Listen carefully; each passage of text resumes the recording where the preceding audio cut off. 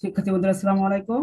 আমি বলেন। মোহাম্মদ মাসুম, শিল্প সংস্কৃতি বিভাগ, ক্রিয়েটিভ ট্রেডিং ইনস্টিটিউট। কেমন আছেন সবাই? আলহামদুলিল্লাহ জি স্যার, স্যার, আপনি ভালো আছি। আপনি ভালো আছেন? স্যার ভালো আছি, আপনি ভালো আছেন? জি আলহামদুলিল্লাহ ভালো আছি। স্যার আপনি আপনারা যারা বলেন। হাজিরা দিচ্ছেন আপনারা কেউ হাজিরা দিবেন না। আমরা কিন্তু হাজিরা নেব, যথাসময়ে হাজিরা নেব। যখন হাজিরা দেওয়ার কথা বলবো তখন হাজিরা দিবেন, এখন হাজিরা দেওয়ার দরকার নাই। আপনার কাছে কুষাণ শিল্প একটা শীট দেওয়া হয়েছিল, শীটটি কি সবাই পেয়েছেন? জি স্যার। শীট থেকে আপনাদের বলা হয়েছিল যে আপনারা কতগুলো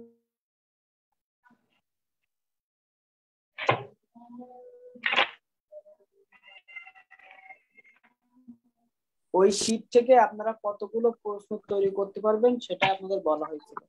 আপনারা কয়টি প্রশ্ন তৈরি করেছেন? যারা প্রশ্নগুলো তৈরি করেছেন একটু জানান। 20টা। 20টা, ধন্যবাদ। আপনি 20টা 20টি প্রশ্ন, হ্যাঁ 20টা প্রশ্ন বলেন।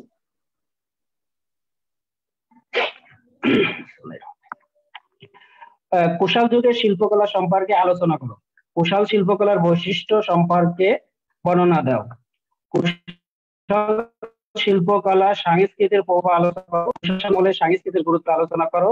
ভারতে মৌর্য সাম্রাজ্যের পতনের পরে কোন সাম্রাজ্য গড়ে ওঠে এবং তার সম্পর্কে বিস্তারিত আলোচনা করো।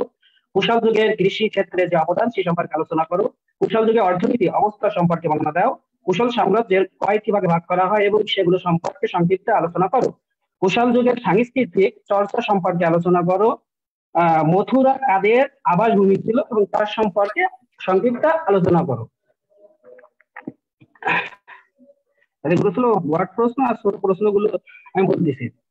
ধন্যবাদ আপনাকে, অসংখ্য ধন্যবাদ। অনেক সুন্দর হয়েছে আপনারগুলো। আলোচনা করো, প্রত্যেকটা এরকম না দিয়ে বিশ্লেষণ করো, বর্ণনা করো, অথবা প্রভাব বিশ্লেষণ করো, শিল্প দর্শন তুলে ধরো, এরকম দিবেন। মানে বারবার বর্ণনা বর্ণনা এরকম না দিয়ে, আলোচনা না দিয়ে। আচ্ছা ঠিক আছে। তারপর আরেকজন, আর কে তৈরি করেছেন?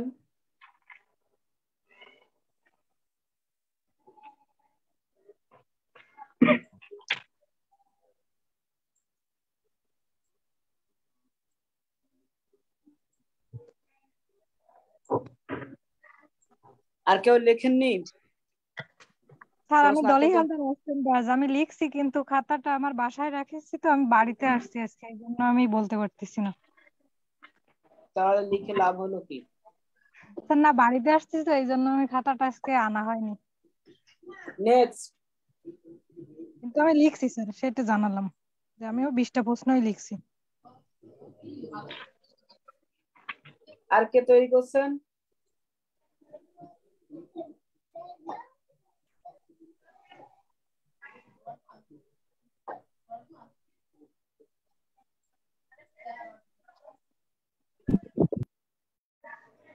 আর কেউ তৈরি করেননি?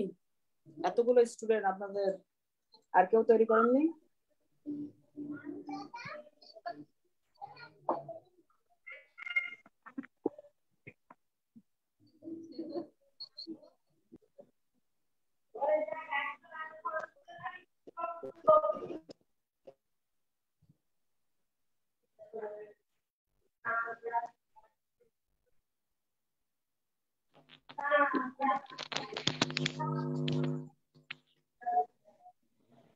ঐশ্বরিয়া পাল, আপনি তৈরি করেননি? ঐশ্বরিয়া পাল। স্যার আমি এই ক্লাসটা মিস করছি, এজন্য স্যার আমি জানি না। শীট তো পেয়েছেন, ক্লাস মিস করছেন, একটু শীট পেয়েছেন, সমস্যা ছিল, তাহলে এইজন্য আপনারা স্যার আমি আবার বলেন বাড়িতে। যে স্যার আমরা ক্লাসে থাকতে পারি না, কিন্তু পরে আমরা লাইভ ক্লাস দেখি সরাসরি।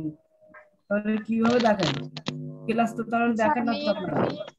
কন্টিনিউ ক্লাস করি স্যার, আমার একটু সমস্যার জন্য ক্লাসটা মিস করে ফেলছি।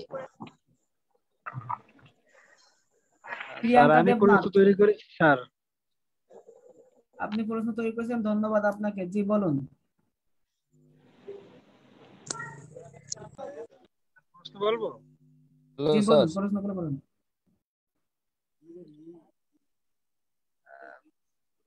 কোথায় কুষাণরা একটি বড় সাম্রাজ্য গড়ে তুলেছিল?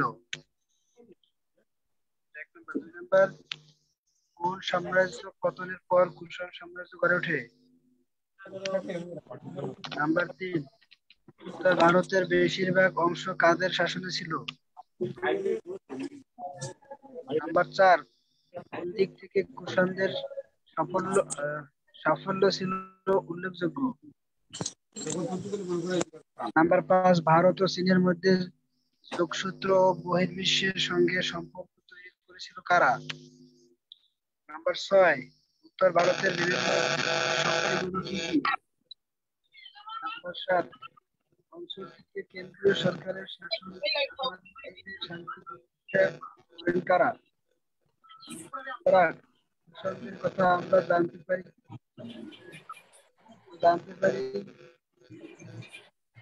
কিভাবে? ধন্যবাদ আপনাকে। এরপর নেক্সট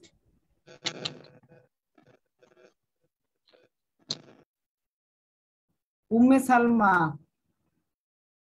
উম্মে সালমা, আপনি কয়টি প্রশ্ন তৈরি করছেন? স্যার আমি গত সপ্তাহে ক্লাস করি নাই। হ্যাঁ বল। Hello sir. জয়ন্ত মন্ডল। জয়ন্ত মন্ডল,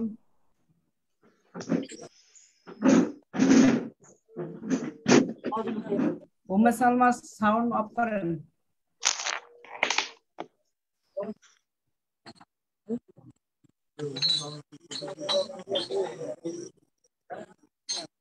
জয়ন্তী মন্ডল,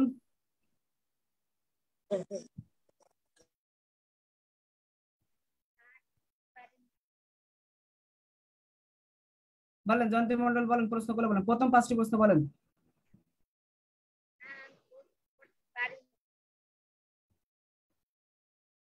জি,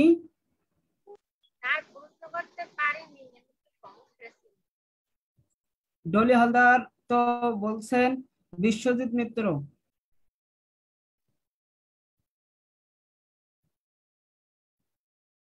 বিশ্বজিৎ মিত্র, জি স্যার আছি।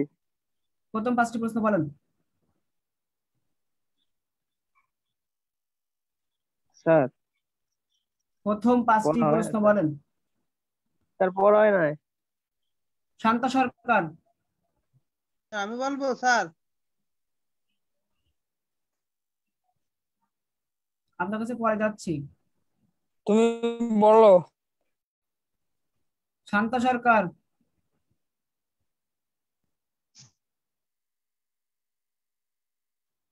স্যার শান্তনা সরকার। শান্তনা সরকার, জি স্যার ও 1241। আচ্ছা, শান্তনা সরকার। স্যার আমি জি গত জি সপ্তাহে জি, ক্লাসটা আপনি, ও পড়তে আচ্ছা, পারিনি আপনি স্যার। বলেন তাহলে। আচ্ছা, সুমাইয়া আফরোজ।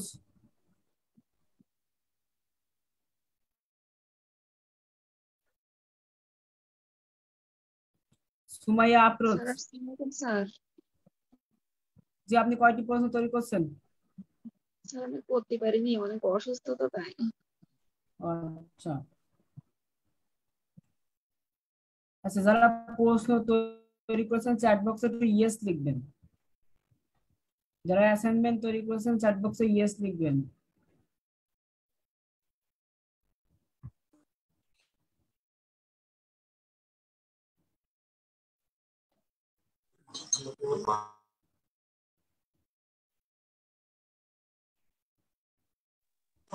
জি স্যার, বুঝতে পারিনি স্যার।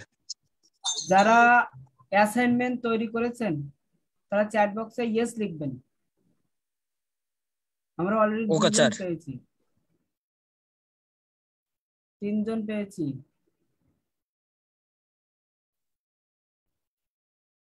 টোটাল 4 জন।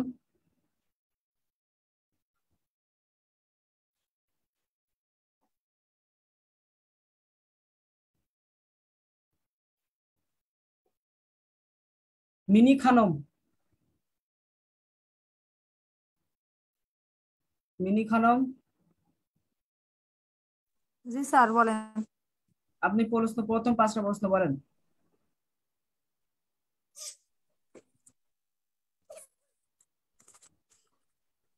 ভারতে কোন সাম্রাজ্য পতন হয়েছিল? কুষাণরা কি সাম্রাজ্য গড়ে তুলেছিল? ভারতে কোন কোন অংশ ভারতের সাম্রাজ্য পতন হয়েছিল এই প্রশ্নটা হয়নি। ভারতে তো অনেক সাম্রাজ্য পতন হয়েছিল। এই প্রশ্নটা অন্যভাবে লিখবেন, এই প্রশ্নটা বাদ দিবেন। তারপর নেক্সট, কোন অংশ ভারতের কুষাণদের শাসনে এসেছিল? এটা ঠিক আছে। রাজনৈতিক দিক দিয়ে কুষাণদের সাফল্য কি ছিল?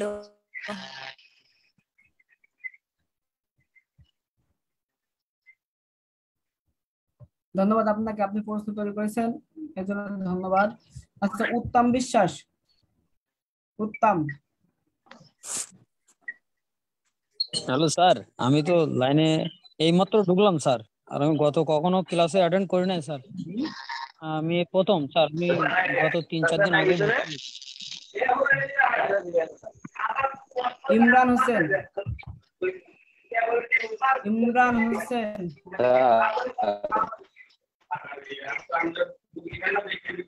সাউন্ড অফ করেন আপনাদের। আমি গত সপ্তাহে স্যার ক্লাসে উপস্থিত থাকতে পারলাম না স্যার।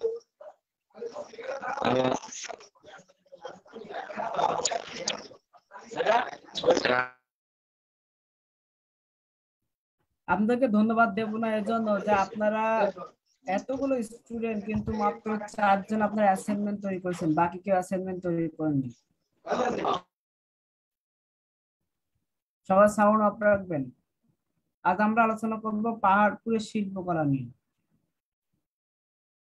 তাহলে আজ আমরা আলোচনা করছি পাহাড়পুর ও তার শিল্পকলা নিয়ে। কি কি শিল্পকর্ম সেখানে ছিল সেগুলো আজ আলোচনা করব।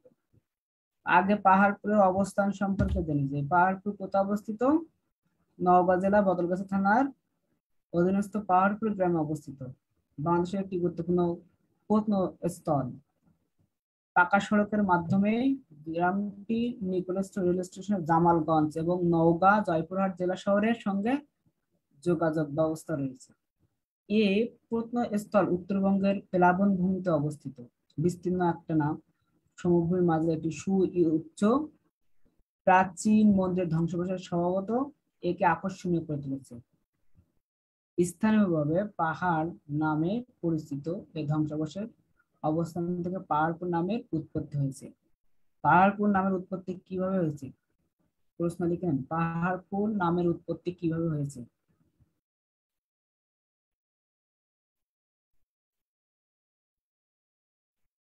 এরপর পূর্ব ভারতে জরিপ কাজ পরিচালনাকালে 1807 ও 1812 সালে বুকানন হ্যামিল্টন সর্বপ্রথম প্রত্নস্থলটি প্রদর্শন করেন। পরবর্তীকালে ওয়েস্ট ম্যাকট পাহাড়পুরের পরিভ্রমণে আসেন। স্যার আলেকজান্ডার কানিংহাম 1879 সালে স্থান পরিদর্শন করেন। যদি প্রশ্ন করা হয় স্যার আলেকজান্ডার কানিংহাম কত সালে পাহাড়পুর পরিদর্শন করেন? 1879 সালে। এবং এই ঢিবিতে যে পাহাড়পুর যে একটা ঢিবি ছিল, ঢিবিটি খনন করতে চান, কিন্তু বলিহারের জমিদার কর্তৃক তিনি বাধাপ্রাপ্ত হন। ফলে বিহার এলাকায় সামান্য অংশ এবং কেন্দ্রীয় ঢিবির শীর্ষভাগ সীমিত আকারে খনন কাজ করেন।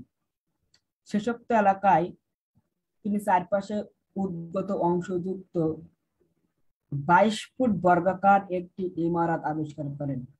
প্রত্নস্থলটি 1904 সালের পুরাকীর্তি আইনের আওতায় ভারতের প্রত্নতাত্ত্বিক জরিপ বিভাগ কর্তৃক 1919 সালে সংরক্ষিত পুরাকীর্তি হিসাবে ঘোষিত হয়।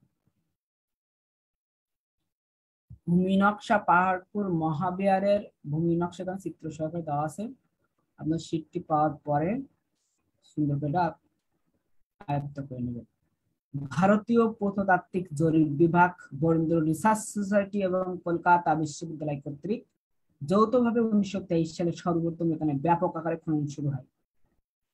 এই যৌথ কার্যক্রম প্রথমে দিঘাপতিয়ার জমিদারের বংশের কুমার শরৎ কুমার রায় এর অর্থানুকূল্যে এবং ভারতীয় প্রত্নতাত্ত্বিক জরিপ বিভাগের পশ্চিম অঞ্চলের প্রাক্তন সুপারিনটেন্ডেন্ট প্রফেসর D.R. ভান্ডারকরের নেতৃত্বে পরিচালিত হয়। এই সময় খনন কাজ বিহারের দক্ষিণ ও পশ্চিম কোণে কয়েকটি ভিক্ষু কক্ষে এবং পার্শ্ববর্তী প্রাঙ্গণে সীমাবদ্ধ থাকে। পরে 1925 থেকে 26 সালে রাখাল দাস বন্দ্যোপাধ্যায় কেন্দ্রীয় ঢিবির উত্তরাংশ খনন করেন। কেন্দ্রীয় ঢিবির উত্তরাংশ খনন করেন কে? রাখাল দাস বন্দ্যোপাধ্যায়। পরবর্তী মৌসুমে 1926 থেকে 27, তারপরে 1933 থেকে 34 সাল পর্যন্ত কে.এম. দীক্ষিত এর নেতৃত্বে পাহাড়পুরের খনন কাজ অব্যাহত থাকে। তবে মধ্যবর্তী 2 মৌসুমে জি.সি. চন্দ্র খনন পরিচালনা করেন। সর্বশেষ মৌসুম দুটিতে কেন্দ্রীয় মন্দির থেকে 364 মিটার পূর্বে সত্যপীর ভিটার খনন করা হয়। এই সত্যপীর ভিটা খননের সময়কাল 332 থেকে 334। স্বাধীনতাকাল বাংলাদেশের প্রত্নতত্ত্ব বিভাগ পাহাড়পুর পুনরায় খনন কাজ পরিচালনা করে। মানে স্বাধীনতার পরে, অর্থাৎ স্বাধীনতার পরে বাংলাদেশের প্রত্নতত্ত্ব বিভাগ তারা কি করে? এই পাহাড়পুর পুনরায় খনন কাজ শুরু করে। কয়েক পর্বের এই খননের প্রথম পর্ব 1981 থেকে 82 মৌসুমে শুরু হয় এবং 1984 থেকে 85 পর্যন্ত অব্যাহত থাকে। বিরতি সহ দ্বিতীয় পর্বের খনন কাজে 1988 থেকে 89 এবং 1990 থেকে 91 পর্যন্ত চালু থাকে। প্রথম পর্যায়ের খননের উদ্দেশ্য ছিল দীক্ষিত প্রতিবেদনের বর্ণিত বিহারের ভূপক্ষে 3টি নির্মাণ যুগের অস্তিত্ব সম্পর্কে নিশ্চিত হওয়া এবং প্রত্নস্থলের পূর্বের স্তরসমূহ আবিষ্কার করা। স্থাপত্যিক ধ্বংসাবশেষ স্বাধীনতা পূর্ব যুগের খননের ফলে সম্পূর্ণ মহাবিহার নামে উত্তর দক্ষিণে 274.15 মিটার এবং পূর্ব পশ্চিমে 273.70 মিটার পরিমাণ বিশিষ্ট বৌদ্ধ বিহারের ধ্বংসাবশেষ আবিষ্কৃত হয়েছে। প্রকাণ্ড স্থাপনা, চতুর্দিকে 177টি বসবাস উপযোগী কক্ষ ছিল, বিস্তৃত প্রবেশপথ, অসংখ্য নিবেদন স্তূপ, ছোট ছোট মন্দির, পুকুর ও সংলগ্ন অন্যান্য নিদর্শন ছড়িয়ে রয়েছে। মাঝে স্থাপত্য বৈশিষ্ট্যপূর্ণ সুউচ্চ একটি মন্দির, ধাপ বিশিষ্ট এ মন্দির পুরুষাকৃতির ভূমিকল্পনা নির্মিত। আমরা একটু অপেক্ষা করি, আজানটা শেষ হয়।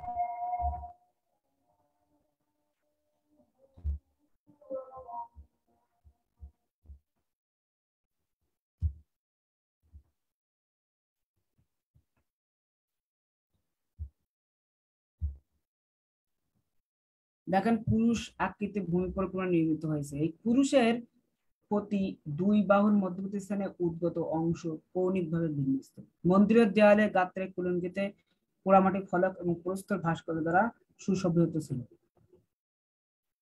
এখানে পাহাড়পুর মহাবিহারের ছবি দেখা যাচ্ছে, বড় একটি এখানে ঢিবি দেখা যাচ্ছে। এটা খনন কাজের ফলে এটা আমরা এখন পরিদর্শন করতে পারি এবং এর বিষয়বস্তু লিপিবদ্ধ আছে। আমরা এই লিপিবদ্ধ বিষয়বস্তু পড়ে এর সম্পর্কে আরো বিস্তারিত জানতে পারবো। পাহাড়পুর মহাবিহারের কাহিনীটি।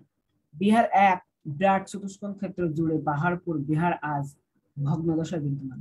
বর্তমানে চারদিক 5 মিটার চওড়া এবং 3.6 থেকে 4 মিটার উচ্চ দেয়াল দিয়ে ঘেরা। দেয়ালটি যদিও বেশি উঁচু নয়, কিন্তু এর পুরুত্ব এবং সংলগ্ন কক্ষগুলোর বিশালতা থেকে ধারণা করা হয় যে সুউচ্চ কেন্দ্রীয় মন্দিরের সাথে সঙ্গীত রেখে সম্ভবত এগুলো বহুতল বিশিষ্ট ছিল। ভূমি পরিকল্পনায় কক্ষসমূহ শ্রেণীবদ্ধভাবে বিন্যাস করা হয়েছে। প্রতিটি কক্ষের অভ্যন্তরীণ পরিমাপ 4.26 মিটার। আর আপনার অন্যদিকে কি ছিল? 26 মিটার, 4.26 মিটার থেকে 4.11 মিটার অভ্যন্তরীণ পরিমাপ গুলো ছিল।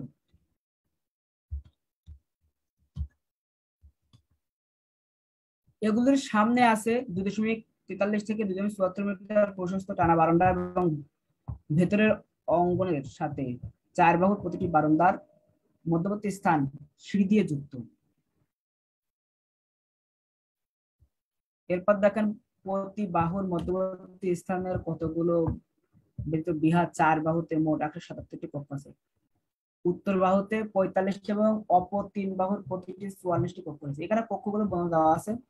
আপনাদের যদি প্রশ্ন করা হয় যে পাহাড়পুরের শিল্পকলা সম্পর্কে আলোচনা করো, তখন আপনারা কিন্তু এইগুলো লিখবেন, যে পাহাড়পুর মহাবিহার, তারপরে আপনার নওগাঁ প্রস্তর মূর্তি পাহাড়পুর থেকে পাওয়া গেছে, এটা নাগ প্রস্তর মূর্তি, ঠিক আছে। নওগাঁর এই যে নাগ প্রস্তর মূর্তি, কেন্দ্রীয় মন্দির ছাড়াও বিহারের উন্মুক্ত অঙ্গনে আরো অনেক ক্ষুদ্রকার ইমারতের ধ্বংসাবশেষ আছে। এই যে বর্ণনা লিখে দেবেন, এই যে নাগ প্রস্তর মূর্তি পাহাড়পুরে পাওয়া গেছে, বর্ণনা আপনারা সুন্দর করে লিখবেন। তারপর এরপরে যদি যান, প্রস্তর মূর্তি শিল্পকর্মগুলোর নাম লিখবেন, লিখে বর্ণনা লিখবেন। প্রস্তর মূর্তি সম্পর্কে এখানে বর্ণনা দেওয়া আছে যে মন্দিরের ভিত্তিভূমির দেওয়ালে 63টি প্রস্তর ভাস্কর্য দ্বারা সুশোভিত ছিল। মূর্তিগুলোর উদ্গত অংশের কোণে এবং এর মধ্যবর্তী অংশে বিশেষভাবে নির্মিত কুলিঙ্গ সময়ের সহৎ প্রতি মন্দিরের দেয়াল ইট ও কাদার সমানে গঠিত। মন্দিরের দেয়ালগুলো কিভাবে গঠিত ছিল? কাঠ এবং ইট এবং কাদা এগুলো সমানে তারা দেয়ালগুলো গঠিত করেছিল। দেয়াল গাত্রের বহির্ভাগ অলঙ্কৃত ছিল। দেয়াল গাত্রের বহির্ভাগ কি ছিল? অলঙ্কৃত ছিল।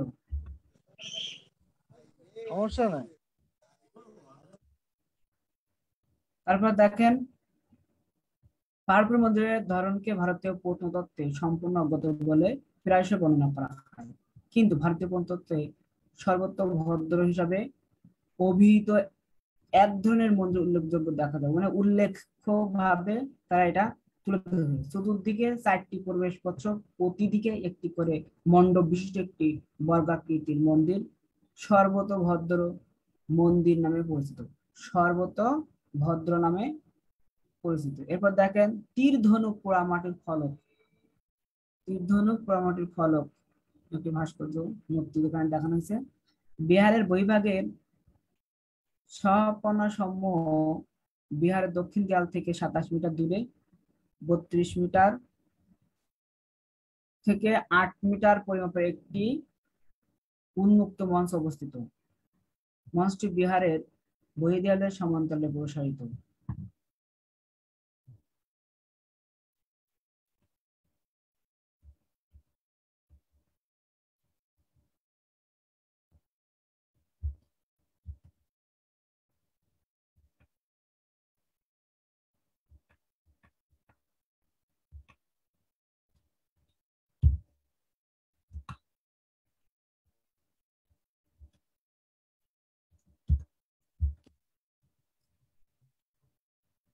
তারপর স্নানঘাট বিহারের দেয়াল হতে প্রায় 48 মিটার দূরে দক্ষিণ পূর্ব কোণে একটি স্নানঘাট আছে। এ ঘাট বিহারের দক্ষিণ দেয়ালের হুবহু সমান্তরাল নয়, কিছুটা উত্তরমুখী। ঘাটের দুই পাশে সমান্তরাল দুটি দেয়াল খাড়া ইট ব্যবহার করা হয়েছে এবং তা কংক্রিট দিয়ে মজবুত করা হয়েছে। তারপর একটা আছে বুদ্ধ ব্রোঞ্জ মূর্তি। বুদ্ধ ব্রোঞ্জ মূর্তি শিল্পকলাগুলো নাম লিখবেন এবং বর্ণনা দিয়ে দেবেন। দ্বিতীয়ত, কিছু এলাকায় বিহার এবং মন্দিরের নিচে স্থাপত্যিক ধ্বংসাবশেষ হিসেবে এবং সাংস্কৃতিক দ্রব্যাদি উন্মোচিত হয়েছে। দেয়ালগুলোর সাথে মন্দির বা বিহারের স্থাপত্যিক কাঠামোর কোনো সম্পর্ক নেই। খুবই সীমিত পরিসরে দেয়ালগুলি উন্মোচিত হওয়ায় এদের প্রকৃতি সম্পর্কে কোনো ধারণা করা যায় না। উল্লেখ্য যে দীক্ষিত বিহারের ভিক্ষু কক্ষগুলিতে 3টি এবং কেন্দ্রীয় মন্দিরে 4টি বসতি যুগের নিদর্শন আবিষ্কার করেছিলেন। সাম্প্রতিক খননে বিহারে আরো একটি যুগের নিদর্শন আবিষ্কৃত হয়েছে। বিহারের 4 যুগের সাথে মন্দিরের 4 যুগের সামঞ্জস্য পাওয়া যায়। এখন প্রশ্ন হলো, সাম্প্রতিক আবিষ্কৃত প্রথম যুগের বিহার এবং দীক্ষিতের আবিষ্কৃত বিহারের মধ্যে কোনটি ধর্মপাল নির্মাণ করেছিলেন? এখানে উল্লেখ করা খুবই প্রয়োজন যে দীক্ষিত মনে করতেন মূলত পাহাড়পুর একটি জৈন বিহার ছিল, যার কোনো চিহ্ন পাওয়া যায় না। এই জন্য এই জৈন প্রতিষ্ঠানটির উপর পরবর্তীকালে ধর্মপাল কর্তৃক সম্পূর্ণ মহাবিহার প্রতিষ্ঠিত হয়। এরপর দেখেন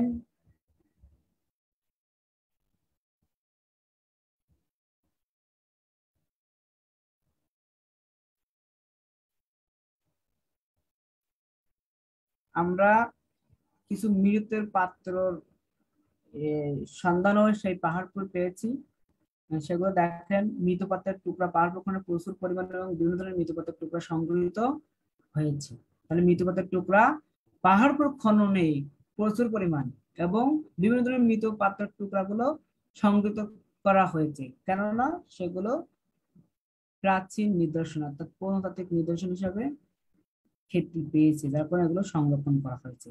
এদের অধিকাংশ আনুমানিক 10 শতকের শেষ ভাগ থেকে 12 শতকের মধ্যবর্তী সময়ের পাল যুগের সূচনাকালে। এক শ্রেণীর কিছু মৃত পাত্রের টুকরা পাওয়া যায়। পাত্রগুলির নিম্ন অংশ অথবা পাশেও আড়াআড়ি রেখার নকশা আছে। কিছু ভিক্ষু কক্ষ থেকে বসানো অবস্থায় কয়েকটি বড় সঞ্চয় পাত্র পাওয়া গেছে। কক্ষের এক কোণে তৃতীয় যুগের মেঝে কেটে পাত্রগুলি বসানো হয়েছিল। এসব পাত্র মাটি দ্বারা পূর্ণ ছিল। প্রাক বিহার স্তর থেকে পর্যাপ্ত অখণ্ড পিরিচ উদ্ধার করা হয়েছে। এই পাত্রগুলি প্রাক পাল যুগের বলে মনে হয়। সাধারণত মৃত পাত্রগুলো উত্তম রূপে দগ্ধীভূত এবং রং লাল থেকে পৃথক সবুজ। অর্থাৎ উত্তম রূপে দগ্ধীভূত মানে কি, আগুনে পোড়ানো হতো, এটা আগুনে পুড়ে এটা লাল করা হতো। আধুনিক হাড়ের মতো কিছু পাত্র, নলযুক্ত পাত্র বা লোটা ছাড়াও সরু গলা বিশিষ্ট পাত্র এবং মুখসহ চোঙার আকৃতির পাত্র রয়েছে। এছাড়া প্রচুর ঢাকনা, বড় থালা, পিঁড়ি এবং প্রদীপ পাওয়া গিয়েছে। খননে আবিষ্কৃত অন্যান্য অসংখ্য সাধারণ প্রত্নতাত্ত্বিকের মধ্যে উল্লেখযোগ্য হলো অনিপুণভাবে নির্মিত কিছু পোড়ামাটির নারী মূর্তি, জীবজন্তু প্রতিকৃতি, মন্দির চূড়ার ভগ্নাংশ, অগ্রবক ফাটা মোচাকৃতির ডাগার মতো, চ্যাপ্টা চাকতি, সিলমোহর ও নলাকার গুটিকা। এছাড়া ধাপকৃত পিরামিড, এরকম সিঁড়িযুক্ত, অর্থাৎ ধাপকৃত মানে কি সিঁড়িযুক্ত পিরামিড, পদ্ম পাপড়ি, দাবা ছক, অর্ধ ফুটিত মানে অর্ধেক ফুটে আছে এমন পদ্ম ফুল, আয়তাকার পদক ও সংযুক্ত হয়েছে। এসব সংরক্ষণ বিহার কাদামাটি আবিষ্কারের সময় এর অবস্থা খুব খারাপ ছিল না। যে বিহারটি সংরক্ষণ করেছে, সংরক্ষণ বিহার কাদামাটি আবিষ্কারের সময় এর অবস্থা খুব খারাপ ছিল না, কিন্তু বিগত অর্ধ শতকে জলাবদ্ধতা ও লবণাক্ততার ফলে এর অবস্থার এতই অবনতি ঘটে যে স্মৃতিচিহ্নের অস্তিত্বই হুমকির মুখে পড়ে। জলাবদ্ধতা কেন্দ্রীয় মন্দিরের ভিত্তিগাত্রে সজ্জিত প্রস্তর মূর্তি এবং পোড়ামাটির ফলকের ক্ষয় ও বিকৃতি সাধন করতে থাকে। ফলে পাহাড়পুর বিহার ও মসজিদ নগরী বাগেরহাট সংরক্ষণের জন্য 1973 সালে ইউনেস্কোর নিকট আবেদন জানানো হয়। এর পরিপ্রেক্ষিতে 1983 সালে প্রণীত আন্তর্জাতিক মিশন কর্তৃক গৃহীত মহাপরিকল্পনার অধীনে 1985 সালে এই প্রত্নস্থল দুটি বিশ্ব সাংস্কৃতিক ঐতিহ্যের অন্তর্ভুক্ত করা হয়। 1987 সালে ইউনেস্কোর সহায়তায় শুরু হওয়া একটি প্রকল্প 3 পর্বে বাস্তবায়ন করে 2002 সালে সম্পন্ন করা হয়। প্রকল্পের আওতায় বিহারের স্থাপত্য কাঠামো সংরক্ষণ, পানি নিষ্কাশন, জাদুঘর, অন্যান্য অবকাঠামো নির্মাণ প্রভৃতি কাজ সম্পূর্ণ করা হয়। বর্তমানে অধিদপ্তর কর্তৃক পর্যটন ব্যবস্থার উন্নয়ন, ঐতিহ্য ব্যবস্থাপনা, প্রাচীন ভূমিরূপ সংরক্ষণ ইত্যাদি বিষয় সমাধানকল্পে সম্প্রতি নতুন প্রকল্প গ্রহণ করেছে। শিক্ষার্থী বন্ধুরা, আপনারা আলোচনাটি শুনলেন। আপনারা শীটটা হাতে পাওয়ার পরে অবশ্যই সুন্দর করে এই বিষয়বস্তুগুলো পড়বেন। আমি আবার মেন পয়েন্টগুলো একটু বলে দিচ্ছি যে আপনারা কোন পয়েন্টগুলো বেশি গুরুত্ব দিবেন। প্রথমে আপনার পাহাড়পুর অবস্থান এবং পরিস্থিতি সম্পর্কে বিস্তারিত একটু পড়বেন। তারপর শিল্পকলার মধ্যে আছে পাহাড়পুর মহাবিহার, তারপরে আপনার নাগ প্রস্তর মূর্তি, তারপরে আপনার প্রস্তর মূর্তি, তারপরে তীরধনুক পোড়ামাটির ফলক, তারপরে আছে আপনার বুদ্ধ বনজ মূর্তি।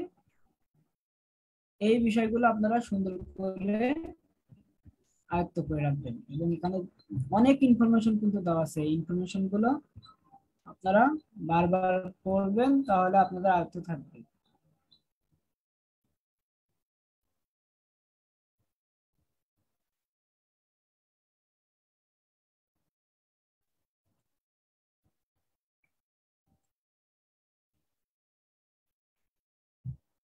ধন্যবাদ আপনাদেরকে। আর আপনাদের যে কাজটি দেওয়া হয়, যে অ্যাসাইনমেন্ট আপনাদের দেওয়া হয়, এই অ্যাসাইনমেন্ট গুলো অবশ্যই সম্পূর্ণ করবেন। অ্যাসাইনমেন্ট সম্পূর্ণ না করলে কিন্তু আপনাদের শীট, বাকি যে শীটগুলো থাকবে সেগুলো কিন্তু আপনাদের আয়ত্ত করতে কষ্ট হবে, কারণ পরীক্ষার আগে কিন্তু অনেক চাপ হয়ে যাবে। সেজন্য আপনারা ক্লাসের কাজ ক্লাসে করে দেবেন, যে ক্লাসের কাজ সেই ক্লাসেই করে দেবেন। যারা কুষাণ যুগের শিল্পকলা নিয়ে আপনারা অ্যাসাইনমেন্ট তৈরি করেছেন তাদেরকে আমি আন্তরিক অভিনন্দন জানাই। আপনাকেও ধন্যবাদ স্যার। শিক্ষার্থী বন্ধুরা, আপনারা অবশ্যই আজকে ক্লাসটি শেয়ার করবেন এবং শীটটি পাওয়ার পরে এ থেকে আপনারা যতগুলো প্রশ্ন তৈরি করতে পারবেন সবগুলো তৈরি করবেন এবং এগুলো আমার মেসেঞ্জার অথবা জিমেলে সেন্ড করবেন। যারা ওয়ার্ড ফাইলে সেন্ড করতে চান তাদেরকে অগ্রিম ধন্যবাদ জানাই, আপনারা ওয়ার্ড ফাইলে সেন্ড করবেন যদি পারেন, অথবা যাদের ওয়ার্ড ফাইল সমস্যা, কম্পিউটার ল্যাপটপ নাই, আপনারা খাতায় লিখে সেন্ড করবেন এবং চেষ্টা করবেন সাথে সাথে উত্তরগুলো কালেক্ট করতে, তাহলে পরীক্ষার সময় আপনারা শীট লাগবে না।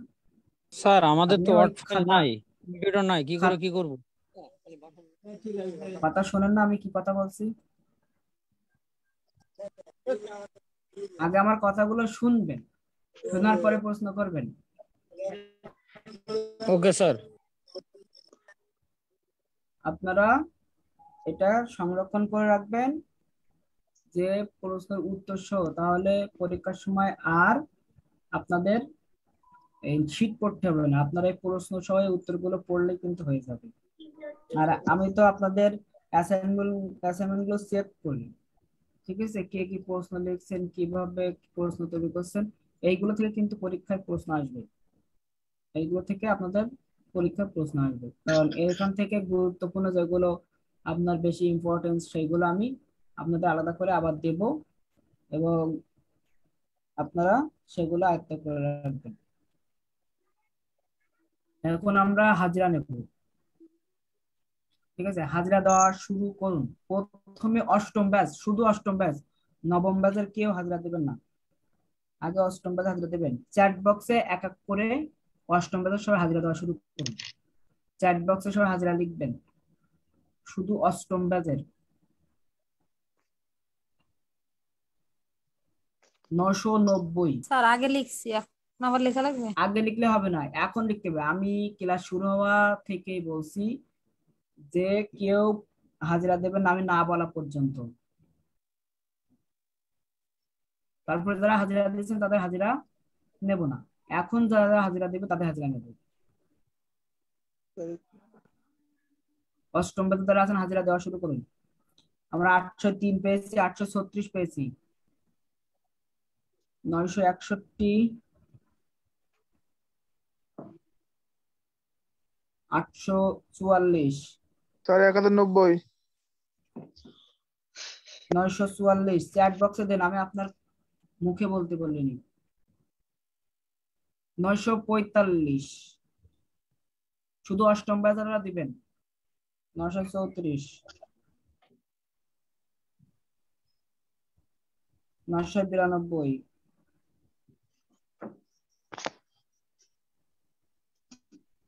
848, 977,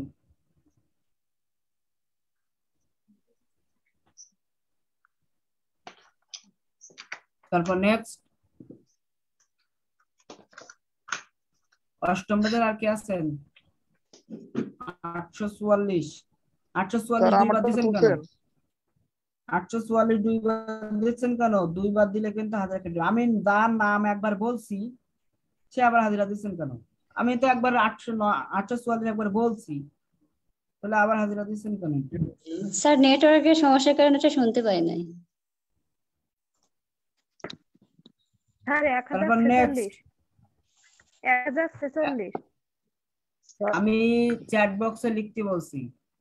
স্যার দিচ্ছি কিন্তু যাচ্ছে স্যার না, আমি আমার চ্যাট বক্সে এখানে দিয়েছি স্যার বিদ্যুৎ নাই তো 1090। নেটওয়ার্কের ডিস্টার্ব দিচ্ছে। হ্যাঁ পেয়েছি, 1046 পেয়েছি। তারপর স্যার আমারটা দেখেন দিয়েছি স্যার 1090 চ্যাট বক্সে। চ্যাট বক্সে আমি এই যে 990 থেকে শুরু করছি, আপনি আগে দিলে হবে না।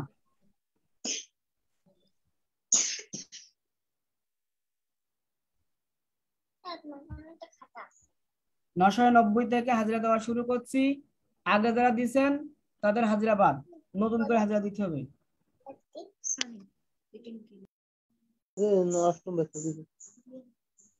আচ্ছা, অষ্টম ব্যাচের হাজিরা আর মনে হয় কেউ নাই। এবার নবম ব্যাচ,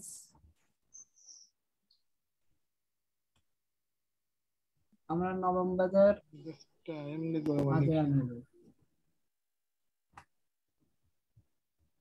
নবম ব্যাচের 1324, 1324 পরে 1332, তারপরে 1315,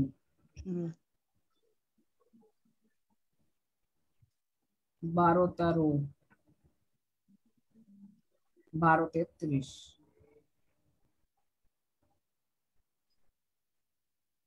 1117, 1170, 1241,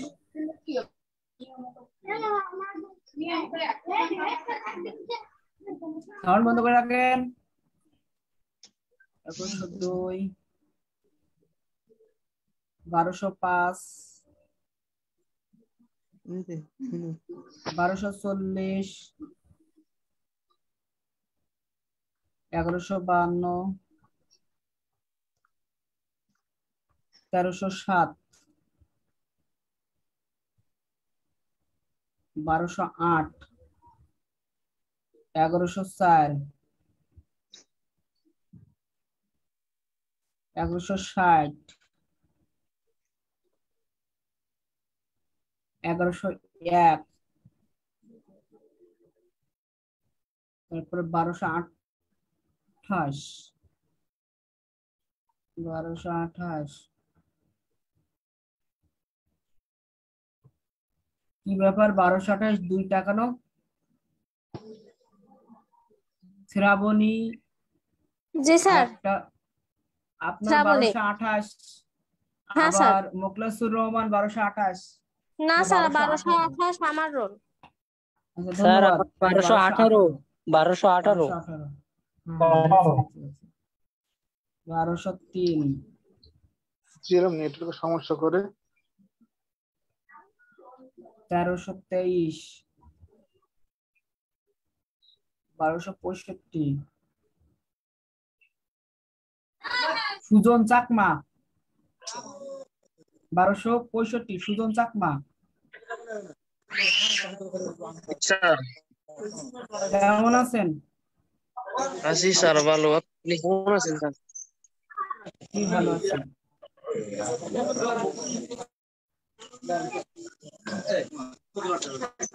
এগারোশো 80, 1190,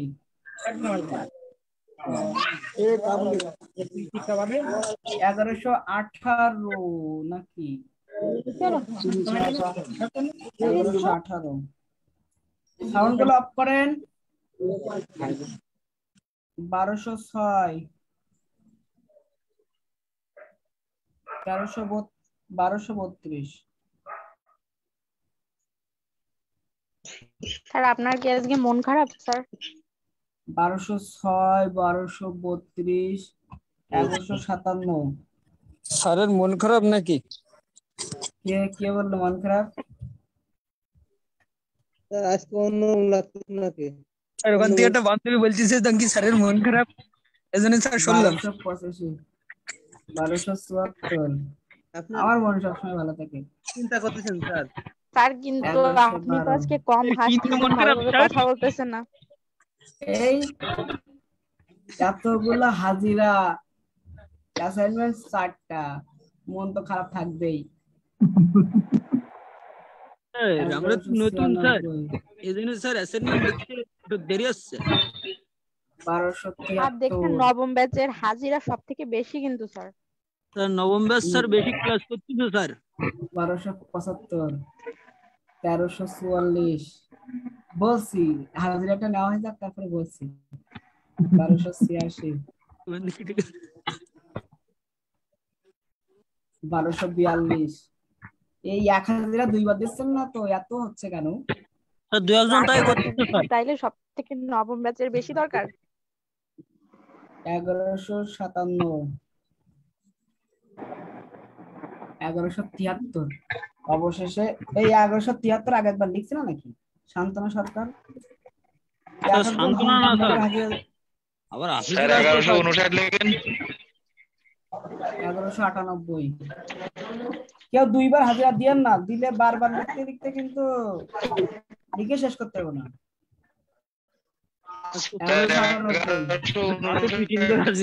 বক্সে লেখেন, চ্যাট বক্সে।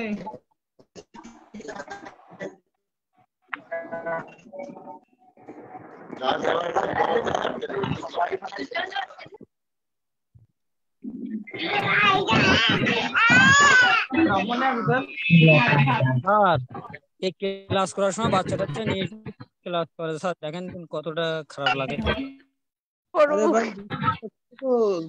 আচ্ছা 1129 স্যার 1264 হাজিরা নিয়েছেন স্যার? জি স্যার 1264 1264 এখন এতগুলোর মধ্যে খুঁজে পাবো কিভাবে? আপনি আগে হাজিরা দেন? আমি দিয়েছি কিন্তু এত সব কথা বলছে যে হাজিরাটা শোনা যাচ্ছে না। হ্যাঁ ঠিক আছে, আপনি হাজিরা পেয়েছি 1159 পেয়েছি স্যার 1131 1159 চ্যাট বক্সে দেন, চ্যাট বক্সে।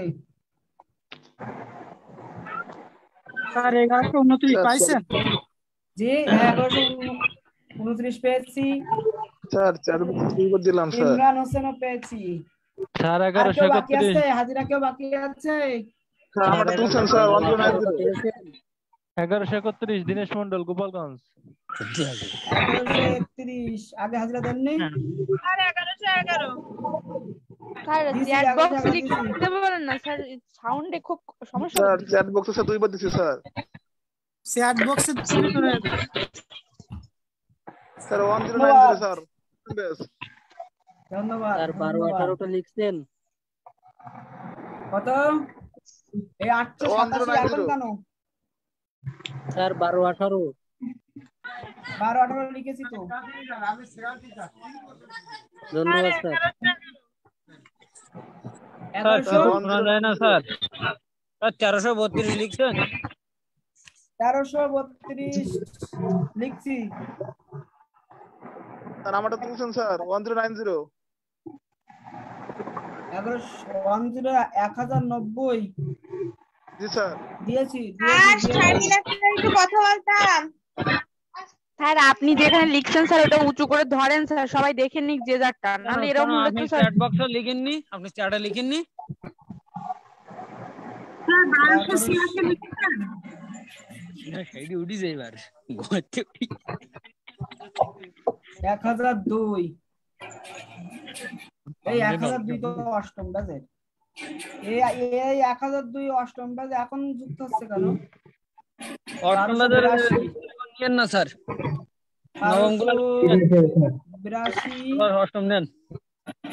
এক একজন দুইবার করে হাজিরা দিলে তো হাজিরা বুঝে না স্যার, বুঝে না স্যার আপনি যে খাতায় লিখছেন ওটা স্যার উঁচু করে ধরেন স্যার, ওটা দেখে সবাই বুঝে নিক। দেখছি এখানে উঁচু করে ধরলে আপনি দেখতে পাবেন? দেখা যাবে না স্যার, দেখা যাবে না।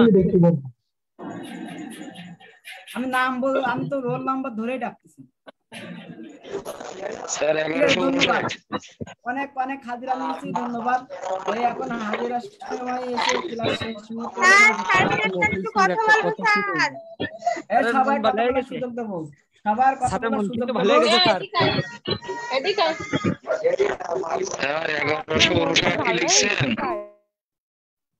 সবার হাজিরা দিয়েছি, ধন্যবাদ।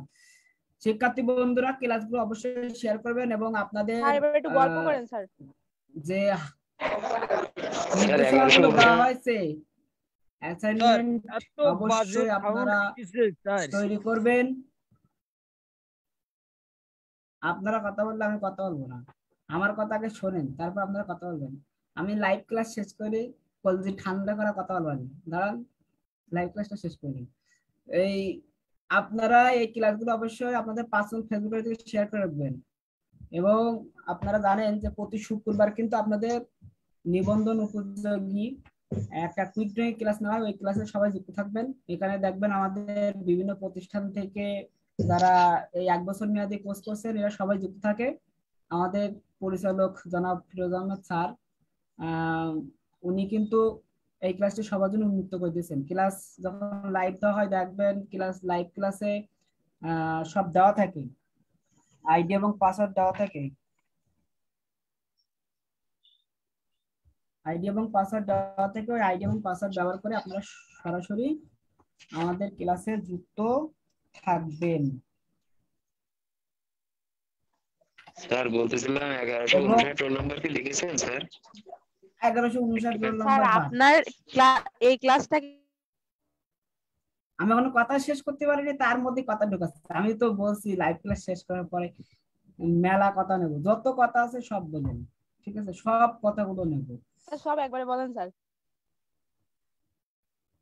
আপনারা প্রত্যেকটা ক্লাসে শোনেন যে আপনাদের বলা হয় আপনারা হাজিরা দিবেন। আপনাদের হাজিরা কিন্তু 80% যদি পার্সেন্টেজ না থাকে তাহলে কিন্তু পরীক্ষা দিতে পারবেন না। অবশ্যই ক্লাসগুলোতে কমেন্ট লাইক শেয়ার করবেন, তাহলে আমরা বুঝবো যে আপনারা পরে ক্লাসগুলো আবার রিপিট করছেন। ক্লাসগুলো শেয়ার করলে বুঝবো যে আপনি ক্লাসগুলো দেখার জন্য আপনার টাইম লাইনে রেখে দিচ্ছেন। এবং আপনারা অবশ্যই জানেন যে আমাদের 10ম ব্যাচে ভর্তি চলছে। আপনারা এবং আপনাদের পরিচিত যারা আছে, যারা সরাসরি লাইভ দেখছেন, যারা এখনো ভর্তি হননি, আপনারা এবং যারা আপনাদের পরিচিত আছে সবাইকে এসএমএসটি পাঠিয়ে দিবেন যে ক্রিয়েটিভ ট্রেনিং ইনস্টিটিউট 10ম ব্যাচের ভর্তি লাস্ট ডেট কবে স্যার? স্যার 15 তারিখ 15/9/2022। স্যার 10ম ব্যাচ ভর্তি হচ্ছে স্যার? জি ভর্তি হচ্ছে। আপনারা স্যার 10ম ব্যাচে আমার এখান থেকে ভর্তির একজন জন্য হতে চায় স্যার। অবশ্যই ডেসক্রিপশন বক্সে নাম্বার দেওয়া আছে, ওই নাম্বারে অফিসে সরাসরি যোগাযোগ করবেন অফিস টাইমে। সবাইকে অসংখ্য ধন্যবাদ জানিয়ে আজকে লাইভ ক্লাস এখানে শেষ করছি। আসসালামু আলাইকুম।